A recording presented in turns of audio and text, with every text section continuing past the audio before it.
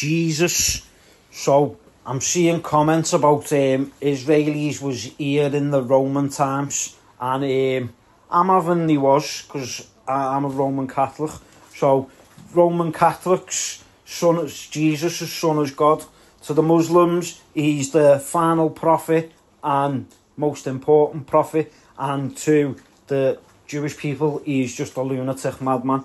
So what happened was, the Romans had a killer. They were arrested.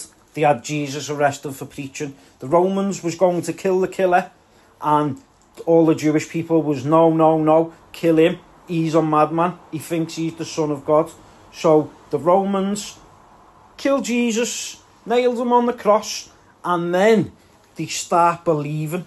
They're like, oh, what have you done? You have just had us kill the son of Jesus, the son of God, Jesus. So then they start slaughtering all the Jewish people, and they've had to leave.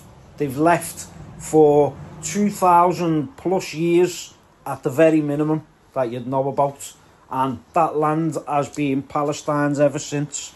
Even though they might have been under some sort of rule, like the Iron Ages or the Crusaders or the Ottoman Empire, the Turks, because they held it for like, I don't even know, it might have been 400 years or something. That's like Turkey. Israel saying they have rights to them lands from them's like Turkish people coming back and invading it and saying, we've got rights to the land because we was there at some point.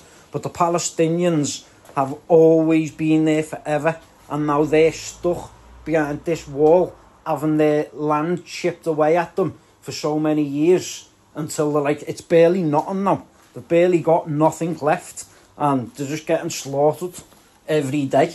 Every day. That's bad news, man. So that's what's happening there. If Jesus was there one time ago, it was their fault that he even got killed in the first place and nailed on the cross. Peace out, the people.